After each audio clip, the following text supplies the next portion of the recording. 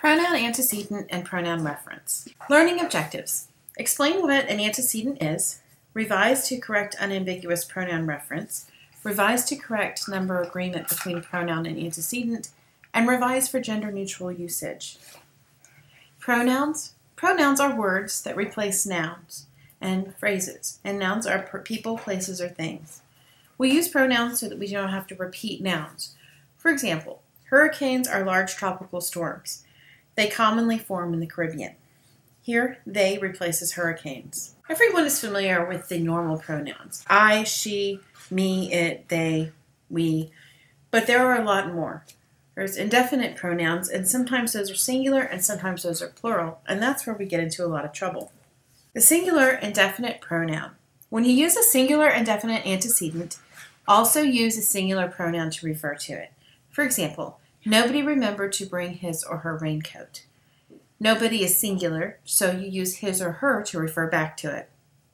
On the right is a list of several singular pronouns. Another, anybody, anyone, anything, each, everybody, everyone, everything, nobody, no one, nothing, one, other, somebody, someone, and something. When you use a plural indefinite antecedent, also use a plural pronoun to refer to it. For example, hurricanes and tornadoes arrive each year, and both have their own destructive power. Both is plural, because it's referring back to hurricanes and tornadoes, so you would use their. Other plural pronouns include few, many, others, and several.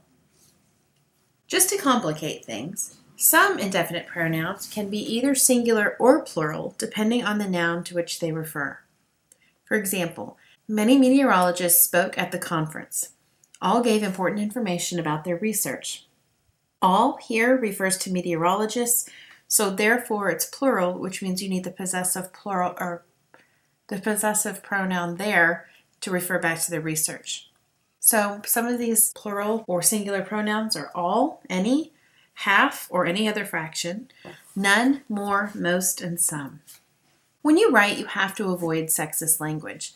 Terms like anybody, somebody, nobody, and each are singular antecedents, so the pronouns that follow must be singular. At one time, it was acceptable to use he as a general term, meaning all people, but today we don't do that. We refer to it as he or she. So here's an example of a sexist sentence. Everyone should stay inside his house during a tornado. The solution? Everyone should stay inside his or her house during a tornado. But that can sometimes feel kind of wordy and be a little bit awkward for students. A better solution is to make the whole thing plural. People should stay inside their houses during a tornado. There is an exception to this rule, though. If you know you are referring to something that is only masculine or only feminine, then you would use his or her, respectively. For example, in the men's prison, everyone has his own cell. It makes sense that his would be used here because women are not housed in men's prisons. Vague pronouns. Each pronoun needs an unambiguous antecedent. For example, this is ambiguous. The agent talked with the actor after he heard about the new part. The problem here is he.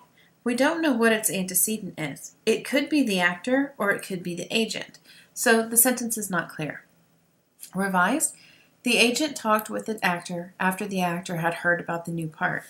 So we have to repeat the actor, but the way the sentence is worded, there's no other way to know who had heard about the new part. Number agreement. A pronoun must agree in number with its antecedent. Faulty.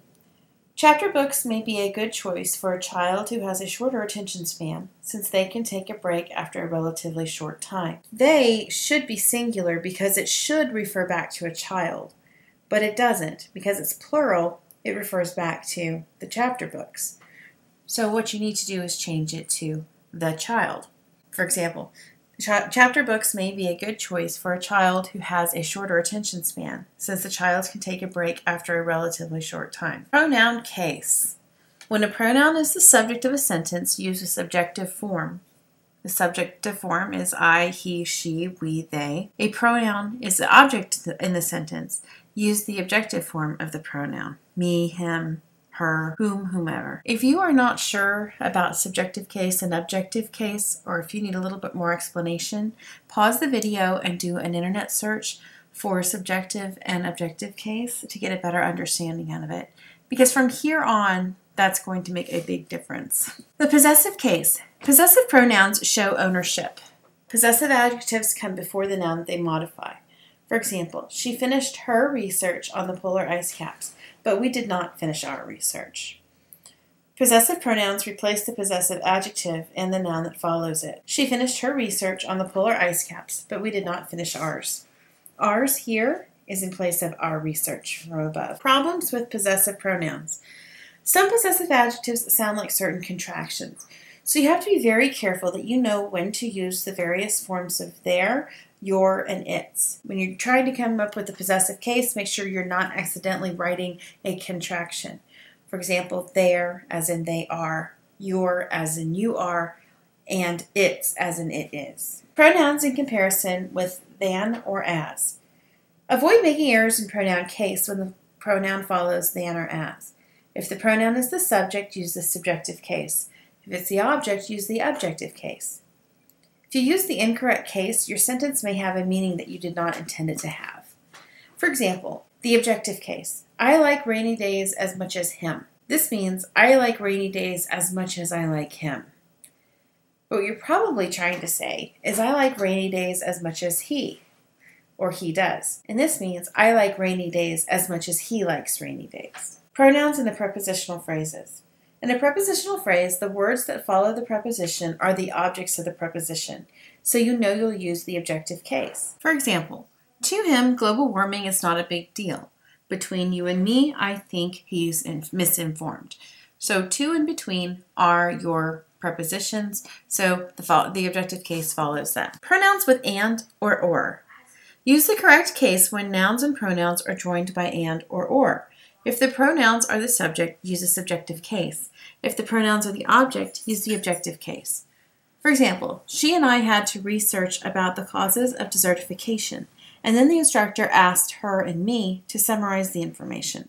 As a side note, never mix the pronoun case. For example, it's never acceptable to say her and I. So when do you use who or whom? Who is the subjective case and whom is the objective case?